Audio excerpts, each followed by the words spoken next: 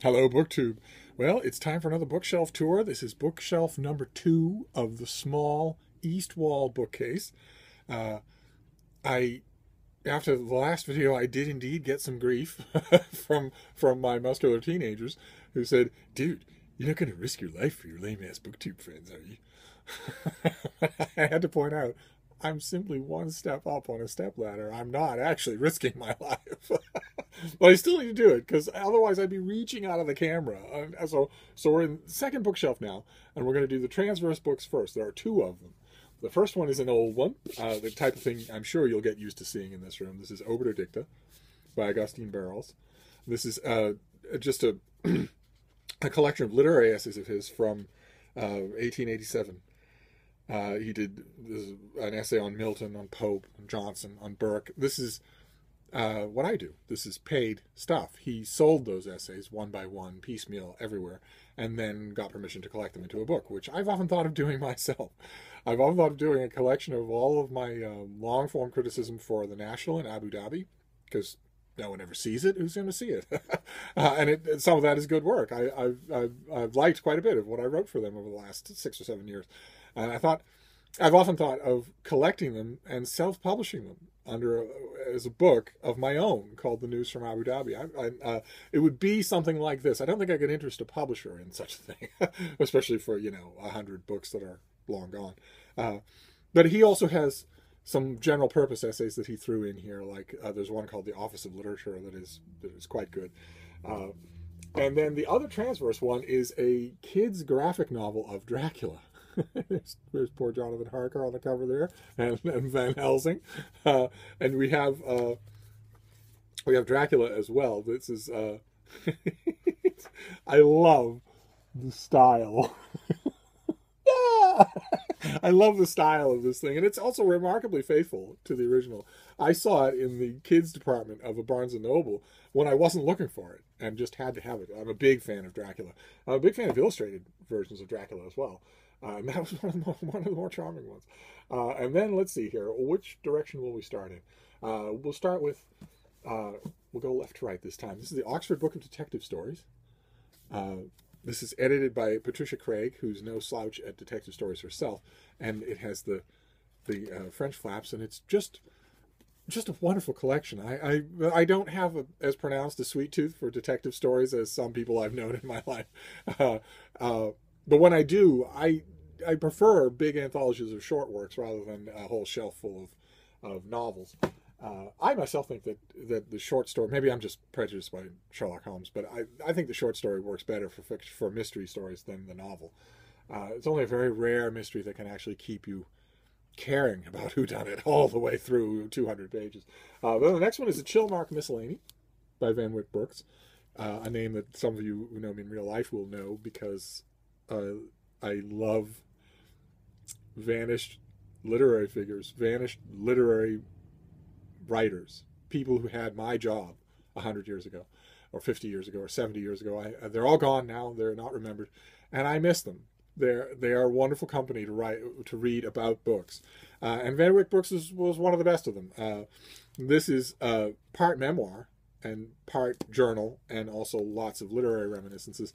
Chilmark is a place on Cape Cod. He had all literary people repaired to Cape Cod at the time. I don't know they do anymore. I think it's Hollywood now that does.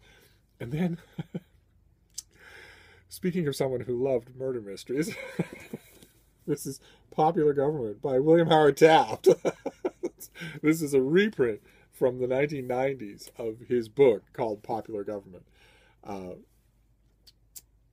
He wasn't a particularly good writer, but this was given to me as a gift, and I cherish it.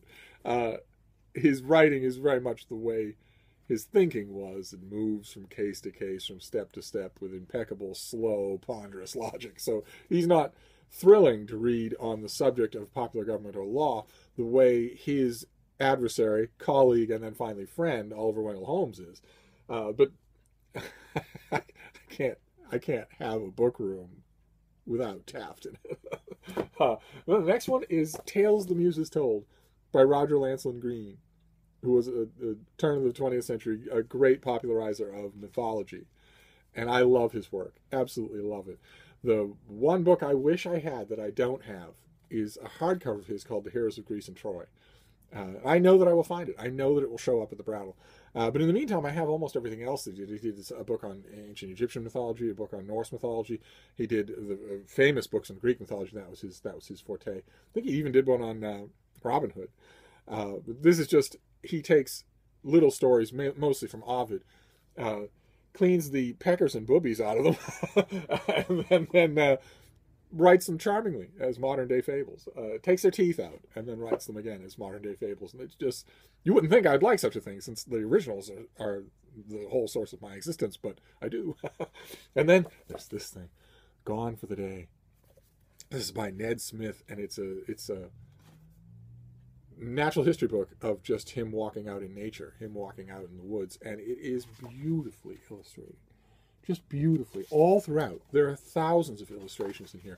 Full-page ones, little spot illustrations. There's something on every page, and it's just a minute. Oh my God. It shivers down my spine even now. Here, let me get back to that page. There's a picture of a full-grown snapper. Let's see if we can show you that. There we go. That prehistoric thing is a full-grown snapping turtle. If you've never met one in the wild, count yourself lucky. Bad-tempered, as all reptiles are. It's no wonder they lost the planet. But this is just gorgeous all throughout. Plus, his observations are charming in the extreme, so it's not just for the pictures. And then, speaking of pictures, this is a Norton Critical edition of Vanity Fair. Now, some of you, the last bookshelf tour, I believe, the corner bookshelf, the one behind me, we had a Barnes & Noble Vanity Fair. You might think, how many Vanity Fairs do you need in this room? I think there are 5. I think there are 2 Penguins, an Oxford, a Norton, and that Barnes & Noble edition, but I could be wrong. But this one, I like, it's nice and floppy, and I love, some people bash the onion skin paper of the Norton Criticals. I don't. I rather like it. And this has all of the original illustrations that for when Thackeray was serializing the thing. And it thanks to, because it's a Norton Critical, it also has the critical essays in the back, and I love that. It's every once in a while, Norton in their history, Norton Critical would make a volume that really was the volume to have of the book in question, not just a school companion, but the one you want, the preferred thing. They did one, or a few in this room. There's one there. Beowulf is also an example of that. But so we've got the Norton Critical Vanity Fair. How many Vanity Fairs do you need? Who knows? And then a 2-volume work. This is Tacitus by Sir Ronald Sim. Tacitus was a great Roman historian. Sir Ronald Sim was a great English historian of Rome. And Tacitus was his favorite historian. And in this book, he goes through everything that we know about the book, and everything that we know about the stories in it, and everything we know about their historical validity and where we know that from. It's an absolutely towering work of classical scholarship. And also, Sim is a bit of an acquired taste as a reader, as a reading experience, as a stylist. His style is extremely porcupine-ish. But once you like it, like, for instance, if you've read his classic, The Roman Revolution, once you learn to like his prose style, you can't get enough of it. It's as a-hole as it is, you can't get enough of it. And then we go back to murder mysteries. Another great anthology, The English Country House Murders. I don't remember when this came out, but this is 1989 from the Mysterious Press. It's just a collection of murder mysteries that take place in English country houses, and I have been in many English country houses in my life, and soaked up the atmosphere of what they are and what they used to be like. Time has been very gentle to some of them. So you can get a sense for why mystery authors would love so much to set a murder mystery in them, because it's corridors and rooms, and it feels isolated from the world, and the list of suspects sort of suggests itself. And there's, even when there's a murder taking place, there's still a very strong element of escapism. That sounds horrible to say. But this is one of the few books in this bookshelf where I can think to where you live, to the towns and cities where you live, and I can think, if you live in America, you can almost certainly find a copy of this particular anthology, and I bet you'd love it. So one of the few cases where I can actually recommend that, and I'm not recommending a 2-volume history from Oxford. Then the authorized version by Robin Lane Fox. This is him just walking through the New Testament and bringing to bear on it all of our archaeological and epigraphical information, sorting through the contradictions and the omissions and whatnot. And he's a wonderful guide to it all. So I highly recommend it, especially if you want to study the New Testament, if you want to study the roots of Christianity. Read the original, yes, absolutely, but also read this. And I also love, he doesn't look like this anymore. He's not a young man anymore. But that's what he looked like when he was young and full of you-know-what. And his author biography, I gotta quote it to you because it's one of the most insufferable author biographies I've ever read. Robin Lane Fox is a fellow at New College, Oxford, and a university reader in ancient history. He is the author of a number of widely praised books. Really? I suspect the author wrote that himself. Then we have this here. This is growing up in Gilded Age Boston. This is Alice Stone Blackwell's diary. She was an insufferable prig and fast walker and sidewalk hoarder and in bad odor with the Boston Athenaeum for her borrowing misadventures. But very opinionated and very readable. And she wrote a diary. She kept a diary when she started when she was a teenager, and she lived to be about 300. So she lived from the Gilded Age Boston all the way to first contact with the Vulcans. so it's a wonderful document. And the editor, who is this? Marlene Deal Merrill. She edits the whole thing, cuts out the dross, adds the critical apparatus. Exactly what you want someone to do for every really interesting work of literature. I would like it if someone like her were to go at half the books that I've mentioned and revive them, get a contract for them for a minimal amount of money, annotate them, give an introduction, and put them back in front of the public. It's never going to happen. I don't think this could sell today, but Alice Stone Blackwell never missed anything. She never missed a single detail of anything she saw. So her diary is fascinating. Then we have a classic, something that I've praised, I'm sure, and that I feel certain that I've sent to a lot of you. This is Pilgrim at Tinker Creek by the great Annie Dillard. Her personal and anecdotal natural history that is a classic. It's just an absolute classic.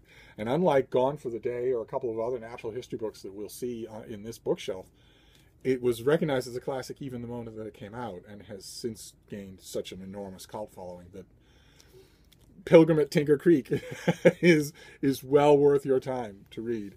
And like the English Country House Murders anthology, this will be at your local bookstore. It will be at your library. It has had an enormous afterlife as a book. So you can almost certainly find a copy. And as usual on this channel, if you can't, let me know and I will find you a copy. That isn't true of probably 80% of the books that we'll see in the bookshelf tours of this little room. In the bookshelf tours of this little room, maybe not 80, maybe 60% of the books that we'll see here, I cannot find for you except as a stroke of incredible luck. But something like this, I can. So let me know if you want me to. And then there's this thing, perfect example of what I was just talking about. I could never find another copy of this, not predictably. This is Three Tales from the Sketchbook. This is who did this? It's a lovely, who did this? Book of the Month Club.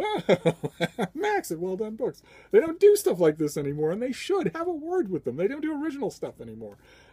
This is Three Tales from the Sketchbook, where they take 3 tales from my beloved Washington Irving's sketchbook and put them in one of the most famous ones. This is Sleepy Hollow, Rip Van Winkle, and the Spectre Bridegroom.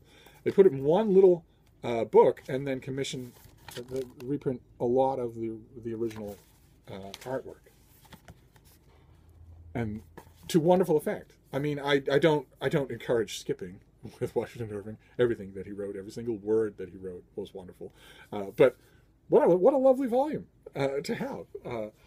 And then the last one on this second shelf of the small east wall bookcase is A Gathering of Shorebirds. This is by Henry Marion Hall with illustrations by John Henry Dick, and it is he goes. There's the American woodcock sitting there, grumpy. There's a sandpiper chick. And that's the sort of thing. It's another one of those old natural history books that I love so much. This is, he goes up the eastern seacoast and just writes the natural history and the anecdotal history of all the birds that live along the water. Those of you who, look at that. There's a wonderful picture of gulls in front of a wave. Those of you who don't live on the seacoast, on the Atlantic seacoast, you'll be familiar with seacoasts, of course, but I have a sweet spot for ours. I think it's wonderful. And it's inspired a lot of writing, a lot of great natural history writing, a lot of which is in this room. We'll encounter more of it. This is one of my favorites, is Just the Birds, including the love of the author's life, the host of the little tribe of tiny pinball-sized things that run in and out along the incoming surf. They've been doing it for uncounted millennium. They've been doing it when the dinosaurs were here. And yet they are still afraid of incoming waves. so they don't get hit by the waves. They run away, and then they run back. They run away, and then they run back. And every wash of the wave on the shore, when it recedes, brings tiny little worms and things to the surface of the wet sand. And that's what the birds are there for. So, wonderful old natural history. This is from, God, I'm going to depress myself here. 1960. Oh my. All right, so, and there you go. That is the second bookshelf. So we're 2 bookshelves down. We have 1, 2, 3, 4, 5 to go. Oh my God. We'll all be old and gray. But you asked for it. So we'll see you next time, BookTube. Thank you.